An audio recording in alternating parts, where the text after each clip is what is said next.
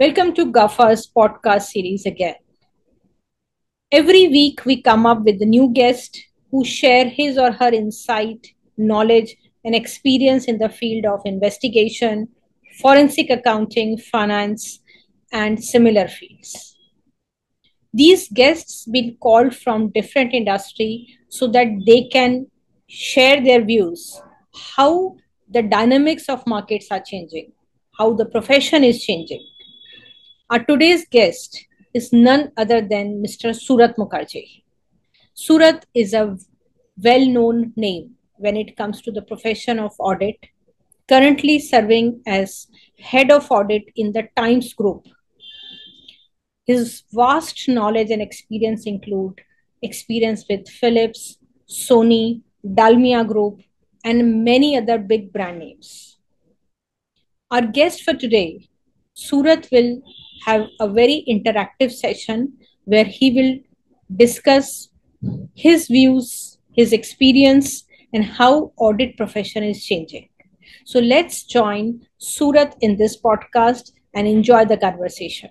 Welcome, Surath. Welcome to GAFA's podcast. Thank you, Kanwaljit. Thank you for having me.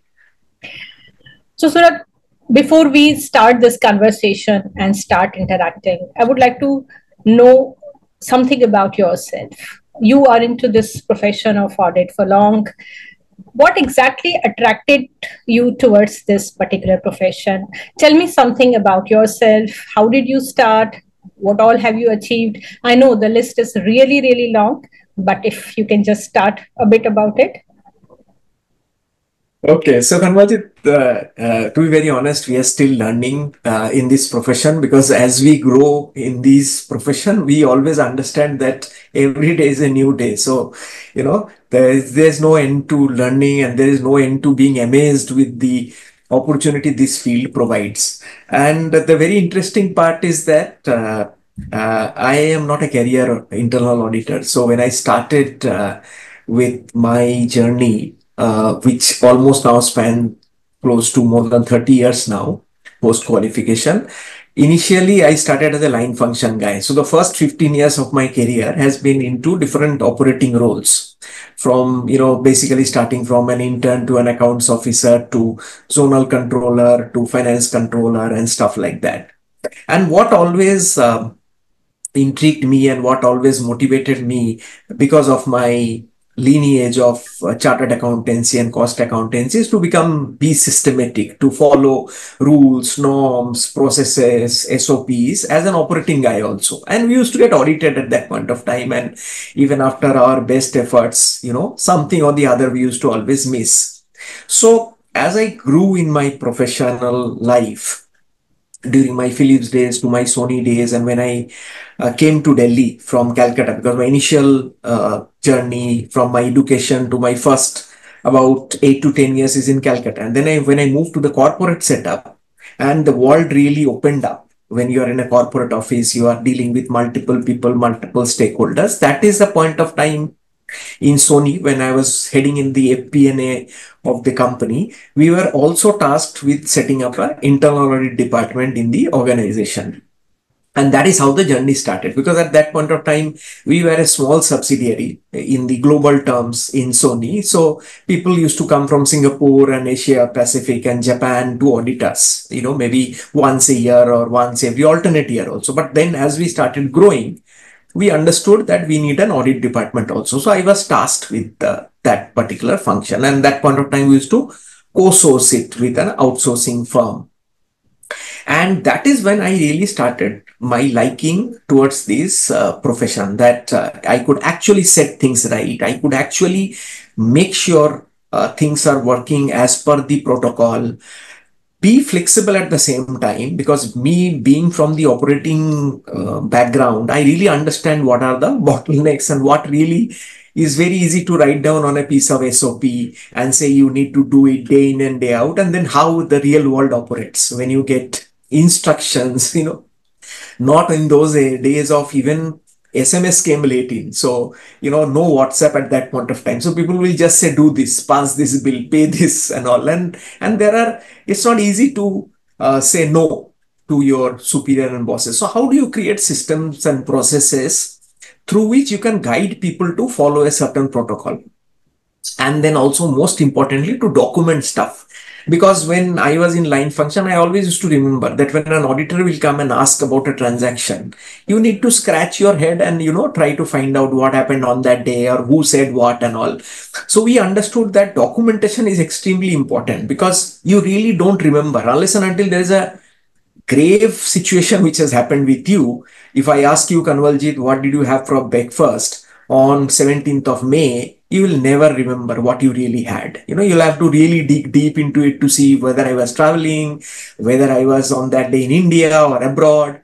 But imagine a drop of ketchup would have fallen on your shirt on that day when you are going for a very important meeting and you are in a conference hall, and a drop of ketchup would have fallen on you. You would remember that day very, very vividly, that yes, this is what happened and this is what I was having, and I thought I will not have this and I had that and stuff like that. So something, if it happens, something important, something tragic, you will remember those days more vividly as compared to your day-to-day routine. Though the auditor may ask you, "Are I'm asking you about your breakfast, you did it and it was only 1 month back or 2 months back, and how you can see you can't remember?" So what will you say? You will say, "Yeah, I typically generally have cereals or oats, or I have sandwiches, but I really don't know what I had that day."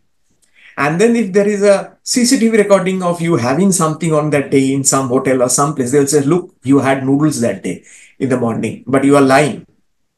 So there is no intention of you to do so, but you end up getting not the trust of the people. So it's extremely important that we understand that systems and processes are very important. And sadly to say, Kanwaljit, that I feel the auditors don't get the right kind of due respect and right kind of due importance in the system. The role which we play in our life and in our career many times gets diluted because we are seen as showstoppers. But as you know, what we say is brakes are extremely important for a vehicle to run at very high speed. If you are given a Ferrari and told that this doesn't have a brake, I'm sure you're not going to drive the Ferrari more than 5 kilometers an hour. So that's why the countermeasure, the counterbalance, the audit, these functions are extremely important. And large organizations, transnational, multinational organizations who work under different culture, different time zone, different countries, and be successful with billions and dollars of business, all have a very, very robust control function, very, very robust checks and balances, internal audit departments. And that's why companies like GE, Unilever invested huge amount of time and money, and they had these lateral hirings into these departments, wherein they hired and made sure that leaders, before they become leaders in the organization, before they lead functions, before they lead geographies, before they lead countries and continents, they have to have a decent stint in the audit department of the organization to understand process, understand systems, understand how and why they are important to the reputation of the organization. Very So well. you may say I came into it by accident, but I don't regret it. Absolutely. And as you rightly mentioned, auditors put a lot of hard work. However, most of the time people are scared of auditors. Me being into audit for a long time, I can absolutely vouch and agree with what you just said. So, Surath, you've been into this profession now for a very long time and now heading such a big group in such a responsible position. What are or what may be one or two few very challenging cases you may have come across? And me and our audience would definitely like to understand how did you deal with that? Our audit is a very sensitive profession. Our job is having a very high level of responsibility. So how did you manage to deal with that? If you would like to just share some of the incident from your life. I think, Anwaljit, the biggest responsibility which we as an auditor we carry is that we are looked as jack of all trades. And I will not say the very next line, that master of none, because we have to come forward as jack of all trades and master of all. So these, as you rightly mentioned, some of the groups I have worked with have multiple business lines and very, very, talented, very, very experienced people leading the show. So what is important is that how do you understand the business, understand what works and what doesn't work, what culturally fits into the organization, because even something as simple as communication, speaking, writing an email, salutations, tone of the communication, be it written or verbal, all has unique packages which are there, which may be very different from one company to the other. So what is extremely important is you need to understand the business to get the respect of the person who you are speaking to, because you are coming here to find out some areas of improvement. If I may not say fault, but areas of improvement, specifically in matured organizations, and then you need to make it palatable for them so that they don't feel offended, they don't feel irritated, they don't feel that somebody is coming and doing nitpicking. So that's an extremely important stuff, is to have patience, have understanding of their business realities, data points, market realities, and then have a confidential wall mechanism wherein you don't do side talk, you don't share somebody's blemishes or somebody's weakness with somebody else. And at the same time, you give a very, very constructive and a very, very forward looking output as a recommendation to the person, and then massage it and to convert it into a very, very palatable dish so that the person sees a win-win situation for him, that okay, if I do this, this is how I'm also going to benefit and how my care is also going to be benefited. And Kanwaljit, you being also a seasoned auditor, you would know that many of your recommendation, many of my recommendations have been defended in front of us. But then the management has been very smart in converting them into big projects. And I have seen people walking up the diocese and getting a lot of accolades and a lot of praise and a lot of rewards for converting what was a mere audit observation into a project at an all India level, right? Now, at that point of time, I may have not got the reward myself, but somehow deep within the person knew that we picked it up from an audit observation or we picked it up from an improvement observations. Many point of time, we debate whether it's a control issue or whether it's a business improvement or a strategic initiative and stuff like that. And I get a lot of pushback saying, no, no, this is not an audit observation, right? You're talking about efficiency of transportation. Now, efficiency of transportation is not an audit observation. You tell me, did I pay more? Did I don't do a contract? Did I make a mistake in making a payment? Did I not deduct my taxes and stuff like that? Then you're fine. But the moment you talk about how you could have optimized the route, how you could have made sure that you are hiring the right kind of vehicle, are there ideal vehicles standing somewhere, thereby losing money? All of these, they say, no, no, no, these are business improvement suggestions. We may not take it. Don't put it in the report. But I always used to put it in the report, and I used to be very happy to see that later on they will convert this into projects of better vehicle utilization, route optimization, use of Google Maps and Google Tracker and stuff like that would come in. So that is when the real value comes in, and the other person, though he may not acknowledge it in front of you on your face, but knows deep within that what these set of people came and told us really, really helped us in our KRA, in setting KRA for the forward looking year, and we have improved as a business.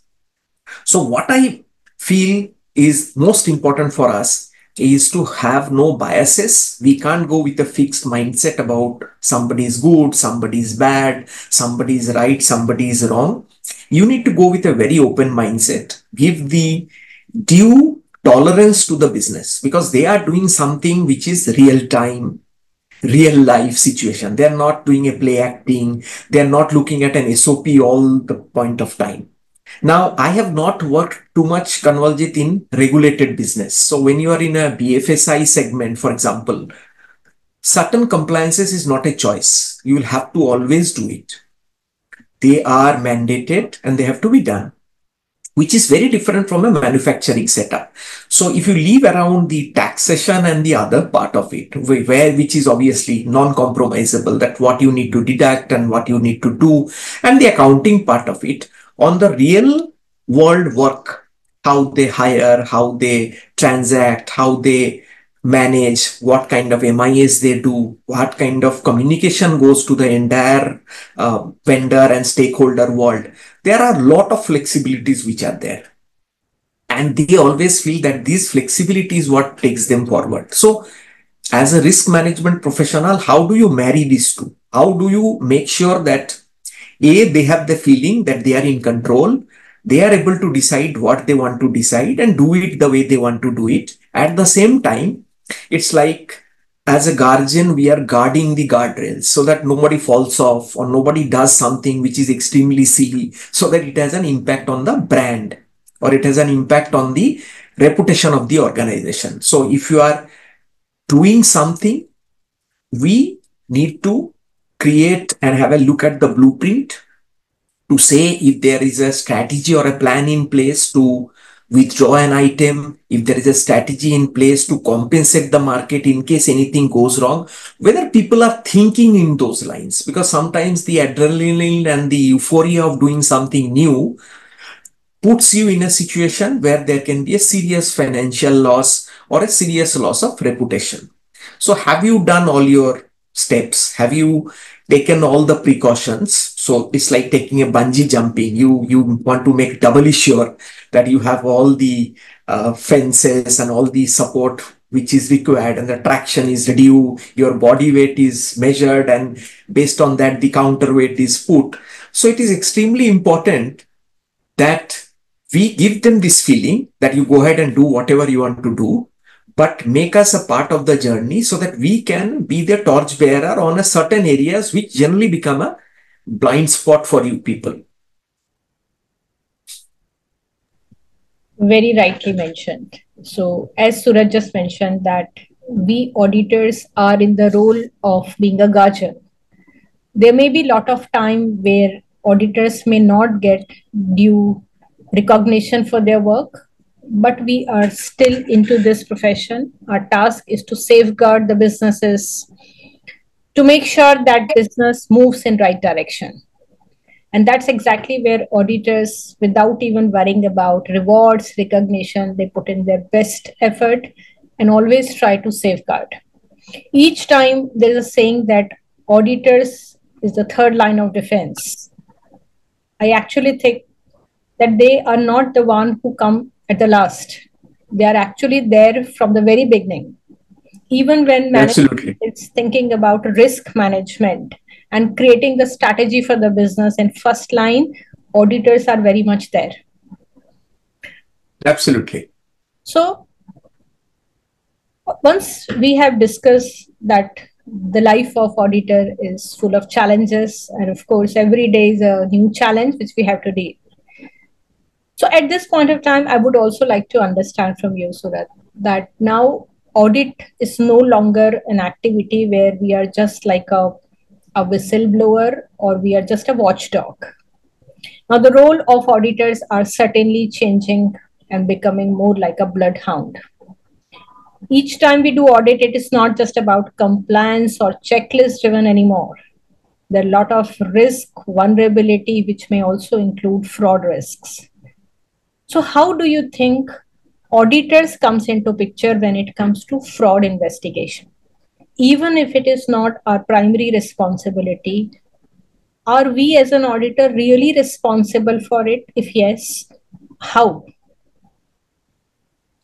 I think to answer to this question, Kanwaljit, we should take a step back. As you rightly mentioned, that we are in the blueprinting phase or in the strategic phase of a business. If we are really there, then it is our responsibility that with operational controls or IT controls, we also put a dash of fraud controls around it. Based on our experience, what can go wrong?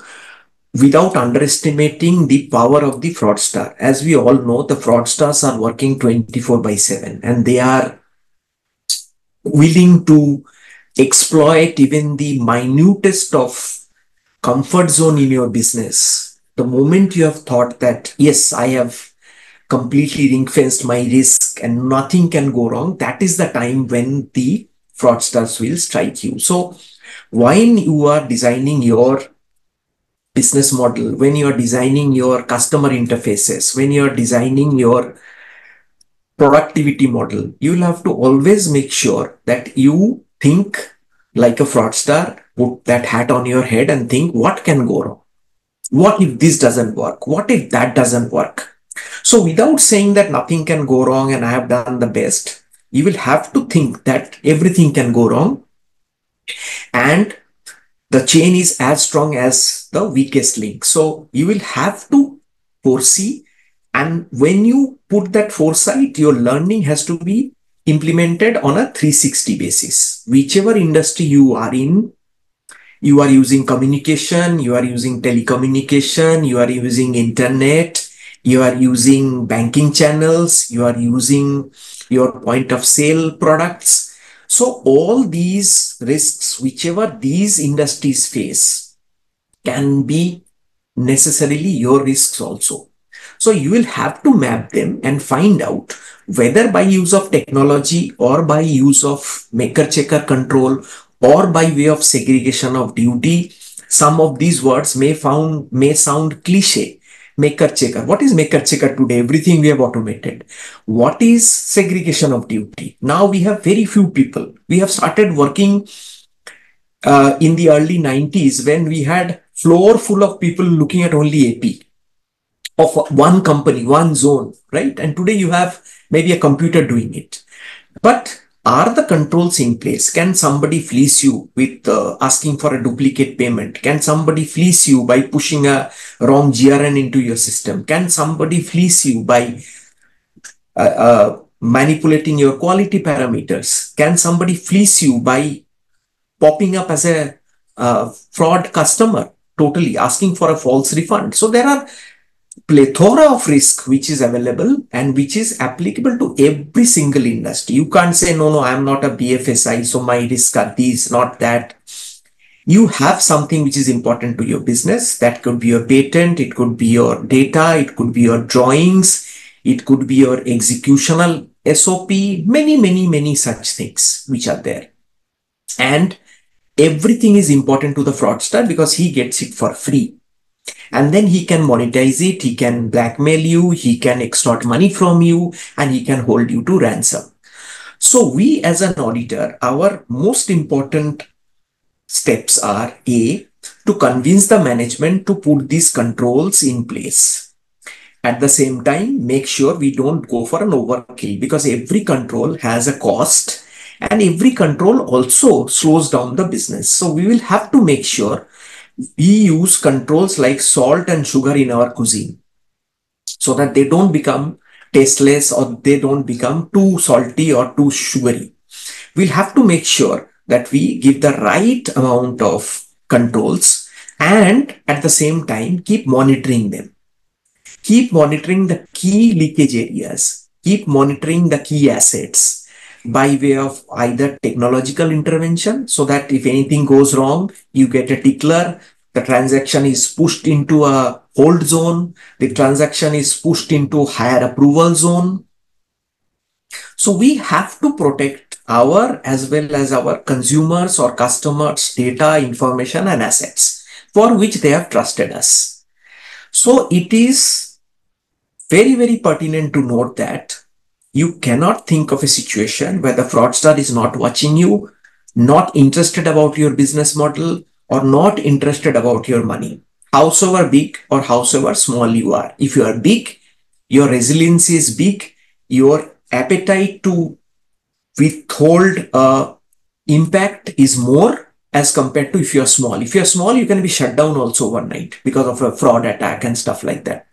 So it is important that as our own company, we'll have to take it very seriously and we'll have to keep toiling with the management because the main idea of fraud is a very taboo word today, because we all feel we are working in an environment of trust, loyalty, empathy, and mutual cooperation. But the fraudsters are sitting in between us. In between all these, the fraudsters are sitting, right? So we'll have to make sure we trust, but at the same time, we check, we verify. Absolutely. And thank you so much for this deep insight, because most of the time, auditors are not very clear when it comes to their responsibility in fraud prevention or fraud detection.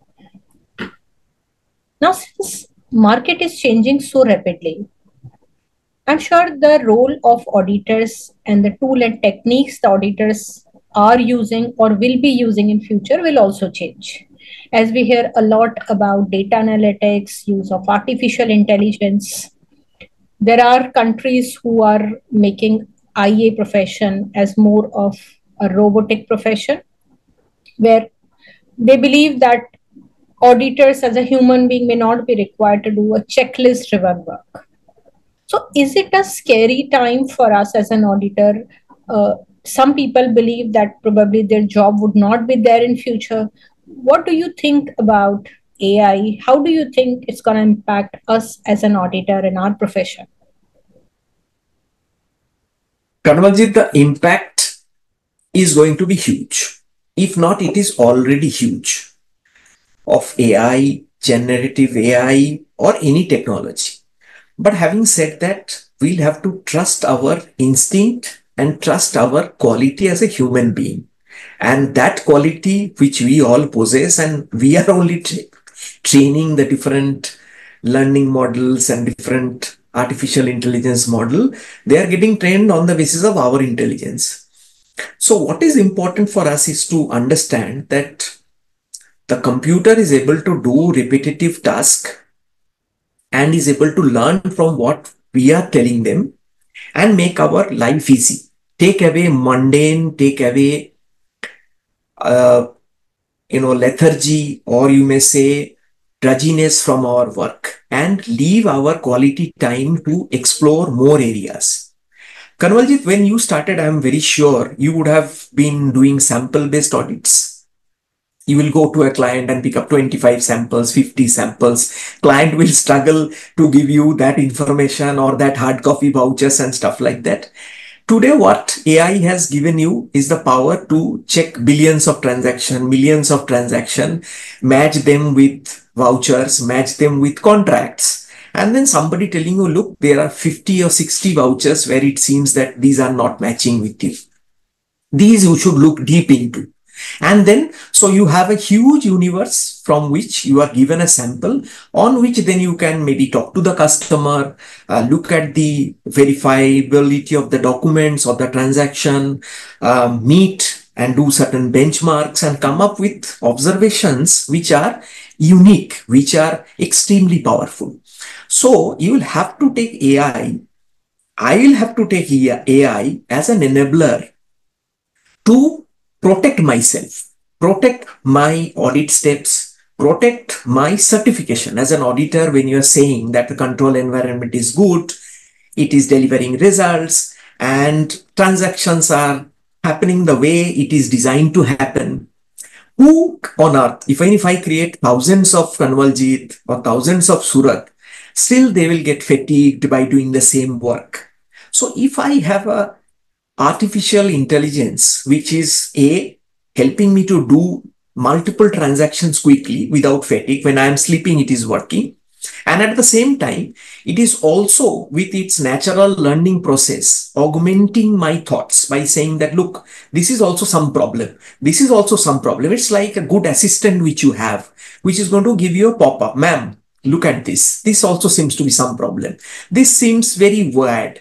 This seems not as per the Benford analysis. This seems not as per our statistical model.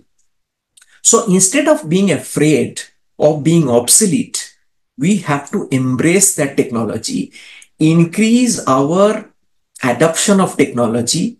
Today, programming has become easy. You may not learn languages, but there are softwares which are coming where you can talk and the software will start writing programs for you. So we'll have to embrace them. Imagine, I'm sure, Kanwaljit, you have used Lotus. And if you have used Lotus, in Lotus, you have to literally remember the commands like slash file save enter. That was the command you have to give in Lotus or in DOS to actually do business. And today we have icons, icons of saving, icons of copying, icon of cut paste. So even if you don't know it, by looking at the icon, you can actually do stuff. So every single month is making technology more accessible and more consumer friendly. So if you embrace them, I think there is no need to be afraid. Am I afraid of my mobile phone today? Am I afraid of my car, which can actually take care of itself today? Am I afraid to get into an aircraft today? I'm sure once upon a time it was a very scary experience of those people who started flying in the aircraft for the first time. But today we know that the chance of an aircraft facing an accident is much less as compared to we getting an accident while walking on the road. So my 2 cents on this is that we have to take it head on, adapt, accept the change, and use it for giving a much better sleep to ourselves. You as a professional, Kanwaljit, when you say, sir, your report is fine and your health is fine, your organization health is fine, you yourself earlier would think that I have only checked 25 samples and there are 35,000 vouchers. Have I picked the right sample or not? However, today, you know that with these technology, you can give a better assurance. Thank you so much, Surath, for giving this comfort, because a lot of people are really scared when AI is coming, and many of them believe that AI could replace them. So it's a big relief to hear that. All right, Surath. So once we have understood, how technology might be helping us as an auditor, and of course our profession of audit, I would also like to understand what are the few key skills which candidates who would really want to get into audit profession would have. We at Global Association of Forensic Accountant continuously are trying to create a difference by upgrading the skill set when it comes to forensic accounting, forensic auditing, cybersecurity, artificial intelligence, and related fields. But what are the few key skills which you think are kind of must for at least the young crowd who are entering into this profession? I think, Kanwaljit, I'll break this into 2 sets of skills. One is skills which you need to have for getting into investigation. And the second would be soft skills, which is extremely important for this profession, without which you will hit a wall. So the skills which you need, because any fraud, any investigation finally boils down into accounting and numbers. So you may not be a chartered accountant or you may not be having an accounting degree, but you need to understand numbers and you need to understand the flow of events, flow of transaction, how it finally, because at the end of the day, the fraudster wants something which they can monetize and that will impact your profit, loss, and your assets. So understanding the basics of accounting is extremely important. How does order to cash cycle goes, how purchase procure to pay cycle goes, how record to report cycle goes, right? That's one set which is extremely important.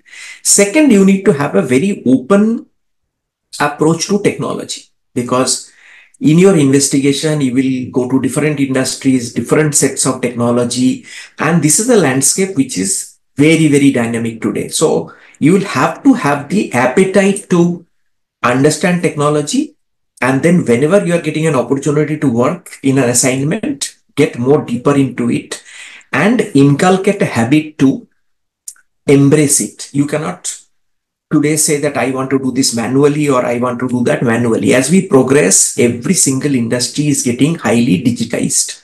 So we'll have to understand technology both with respect to hardware and software. So the more you increase your domain, the more flexible you are with respect to getting more assignments, getting sucked into more transactions and deals and negotiations. This is the second thing.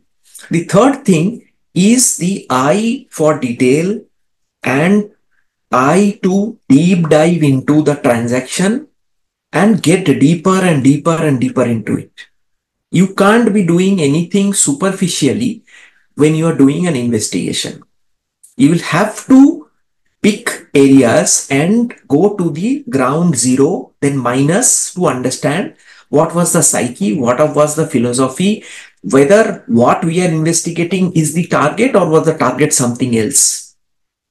Because the leakage point could be multiple. You, having done multiple investigation, would have seen that our starting point is sometimes somewhere and we completely end up in a completely uncharted territory.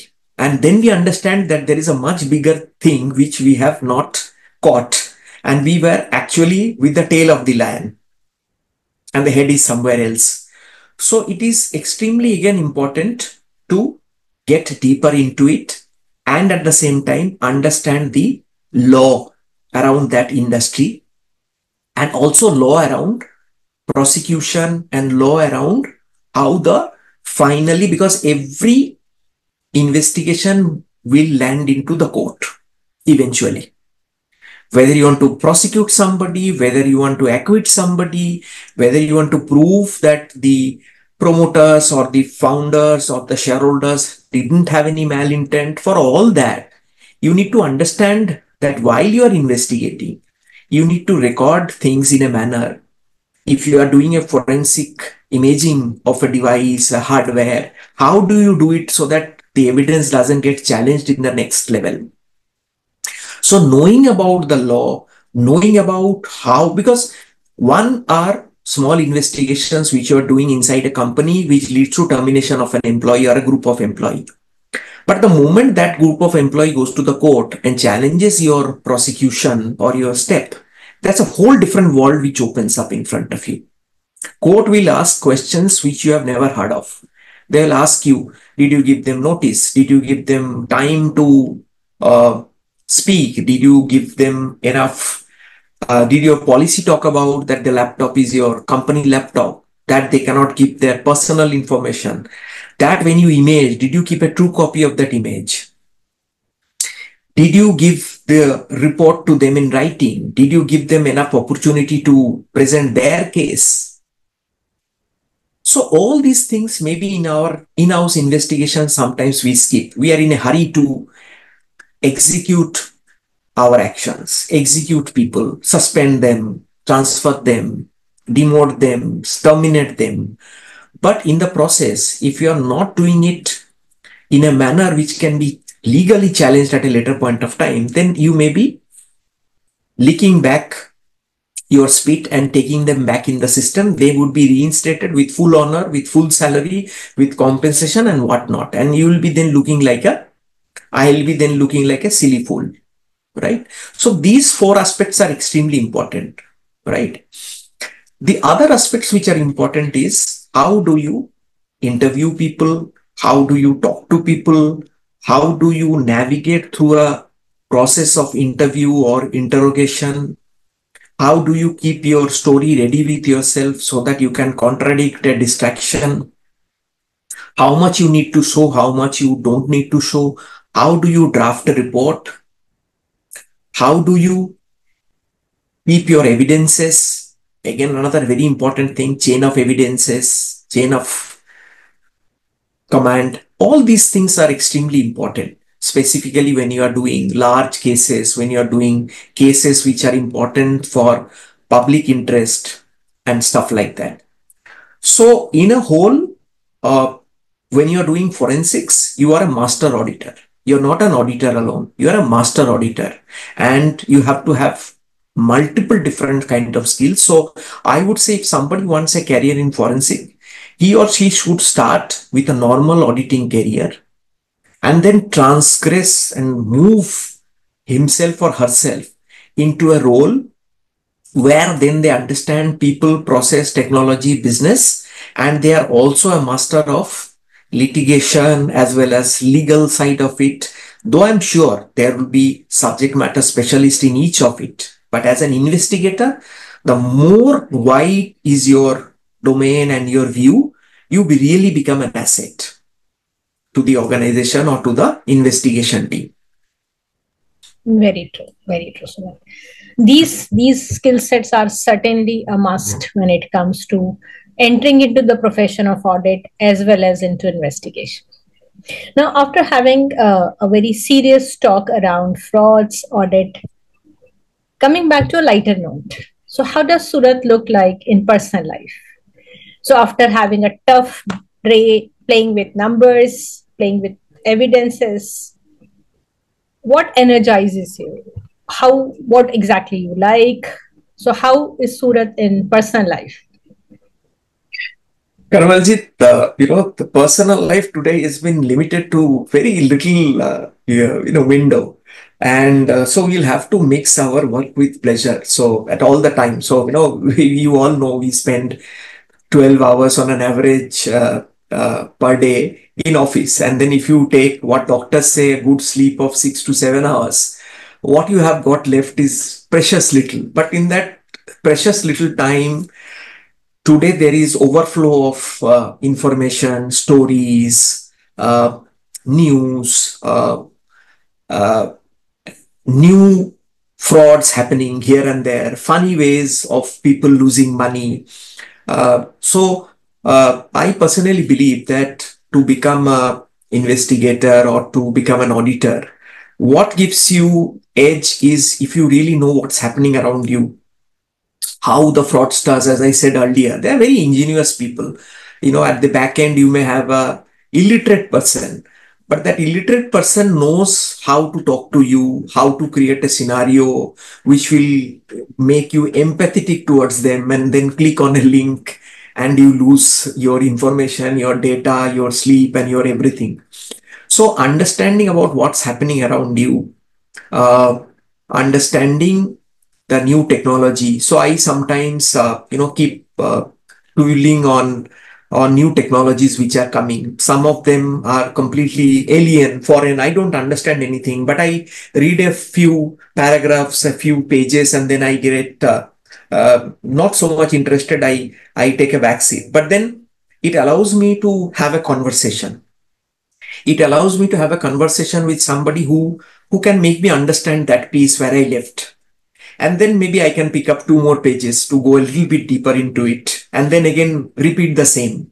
So I talk to somebody like you who is more experienced, more industry agnostic because of your exposure as a consultant to plethora of industries, plethora of different kinds of people. Unlike us in industry, sometimes we get cocooned to our world, the people around us. But Kanwaljit, you meet multiple people for business. Some you succeed in convincing, some you don't. You give, I know, lot of trainings with multiple very, very niche associations and organizations. When I look at your LinkedIn posts, CBIs and CIDs and EDs of the world gets trained by you. So you get a grand perspective of it. So sometimes when I talk to you and I have those kind of cobwebs, I'll try to, peek into your experience to understand what does it mean, what does the term actually connote to, and stuff like that. So our world, our reading also revolves around this, because now, our kids are grown up. So there was a time when they would take away some of our time when we had actually no time for them. But they will try to, throw a homework at us and say, you do this drawing for me or do this coloring for me. Thankfully, that is gone. But then, other things come up. That we feel that we should contribute. So sometimes we write a little bit of an article that takes a long period of time, putting your ideas together, and obviously spending a little bit of time with family, and moving around, going to places. And me as an investigator, Kanwaljit, believe you me, whenever I walk into a confined place or a say a movie hall, I think like how safe this is. Where is the exit route? Are these safety things happen? I go and peep at those fire extinguishers to see that do they have their use by dates. And you will not believe, in one of these places I pointed out to their manager that, look, your 3 or 4 fire extinguishers are quite gone, your use by date. So the person appreciated it and said, yeah, we should get it done. So, you're once an auditor, you're always an auditor. So you're looking at things, you're looking at labels, you're looking at expiry date, you're looking, wherever you're sitting, you're looking at safety, security, and, stuff like that. So that helps. So that has become part of my inseparable part of, the life. Yes, of course. Once an auditor, always an auditor. But I would like to tell my audience, for just being modest, not talking much about. He's an amazing speaker, and I've met him in one of the speaking opportunity itself. And there are a lot of areas where Surath is very, very good when it comes to sharing the knowledge. So apart from his own audit and work profile, he is quite a lot into speaking and training. So that's the part I think Surath has missed talking. But then yes, that's true. Fair. So I think it was such an amazing, experience interacting with you, Surath. And now, before we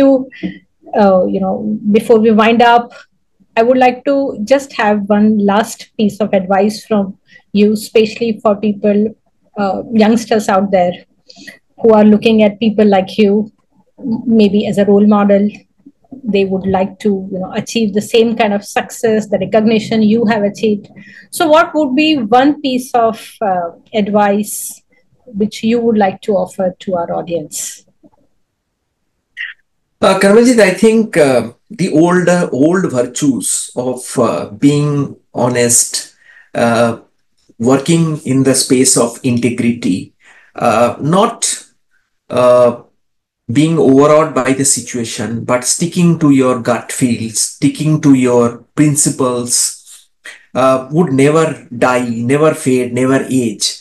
As auditors, you need to be very conscious about your biases, about your likings and dislikings. And you should never allow that to get into your path. You should never allow that to obstruct your vision, obstruct your thought, obstruct your speech, and obstruct your delivery. I'm sure you, as a professional, would have faced multiple situations where somebody may have asked you to write a report in a certain manner. Somebody would have asked you to do an investigation in a certain manner. And many places you may have walked away from that investigation, leaving a lot of money on the table just because you felt that you are not able to answer your inner conscience, that you are doing the right job, irrespective of who is watching or who is supervising you.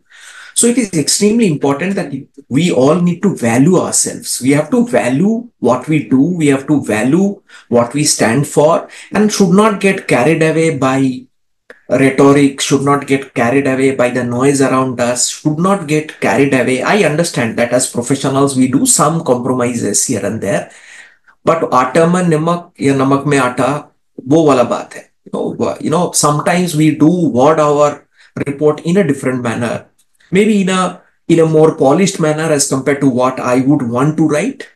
But then it should not impact my data point, or it should not impact my conclusion. I may be more polished. I may spread my report a bit more thin. There are these small things which we have to do as a working professional, as a consultant, as anybody and everybody.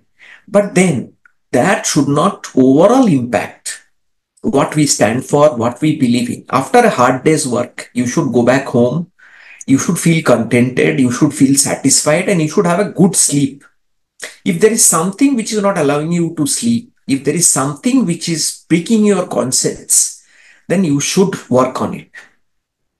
If you have given it to a pressure, if you have given into a certain push or a force, we have to be then mindful. We may not correct it then and there, but then do we work with such people? Do we work with such organizations? Do we work with such environment? That's a call we can always take. Yes, we need a earning for our life, for our salary, for our food and everything, for our living. But then that should not shroud the other bigger picture.